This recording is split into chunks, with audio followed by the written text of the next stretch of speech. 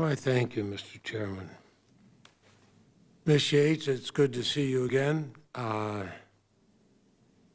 We keep talking about General Flynn, whether he lied or not. Of course, President Trump said he did lie to, among others, to Vice President Pence, and that's why he had to fire him. The last time you testified before this committee in May 2017, I asked about your decision as acting Attorney General to notify White House counsel Don McGahn that then National Security Advisor Michael Flynn had been lying to multiple Trump officials, including the Vice President, about his conversations with the Russian ambassador. You supported informing the White House, even though some others did not at the time.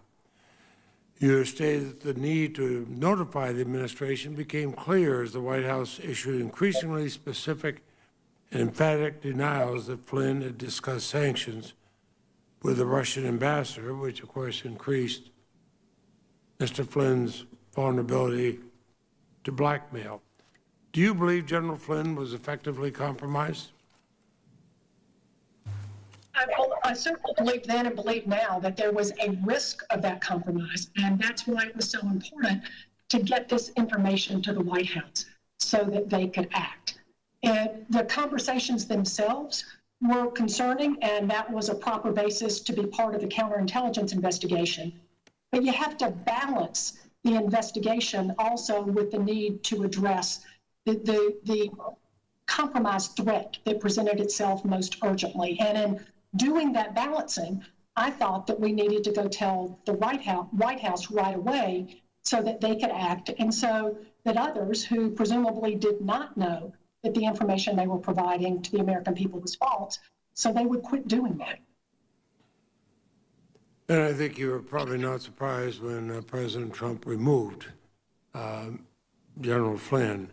But do you believe that by encouraging Russia to not react to U.S. sanctions, Flynn undercut our nation's response to Russia's attack on our elections? I do. I think that's one of the concerns, Senator. As I mentioned, the purpose of the sanctions was both to punish and deter.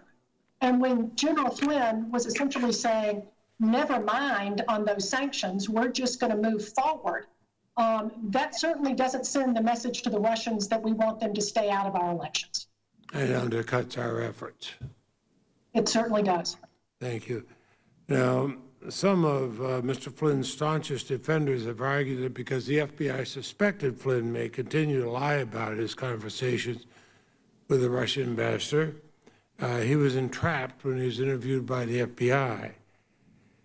In your view, is it ever entrapment for investigators to give an individual an opportunity to tell the truth about an issue relevant to their investigation?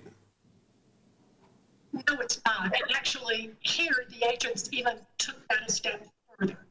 They not only asked General Flynn open-ended questions to give him an opportunity to tell them the truth about what had happened in his conversations with the Russian ambassador. When he indicated, for example, at the beginning, gave nothing but innocuous points that had come up and nothing at all about sanctions or about the United Nations vote. They then tried to help trigger his memory for him and reminded him of specific things, sometimes even using the exact language he had used in the calls. You know, if you're trying to set somebody up to lie, which I don't really know how you set somebody up to lie, you don't generally try to help them out like that. Yeah, you either lie or you don't lie. Last week, the Attorney General claimed the Flynn interview was untethered to any legitimate investigation.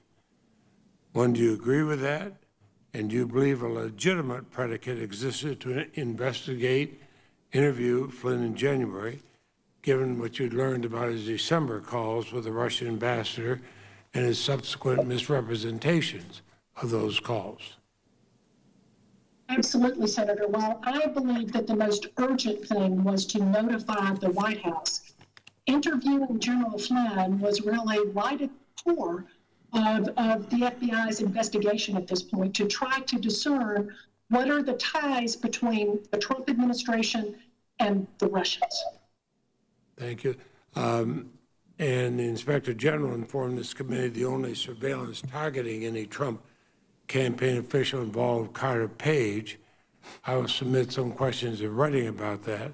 But can you speak to whether the government was specifically targeting Flynn with surveillance when it intercepted his calls with the Russian ambassador?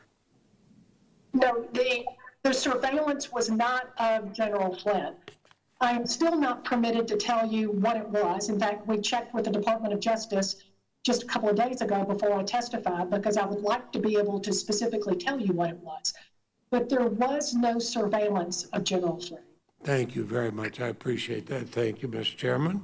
Thank you, Senator Leahy.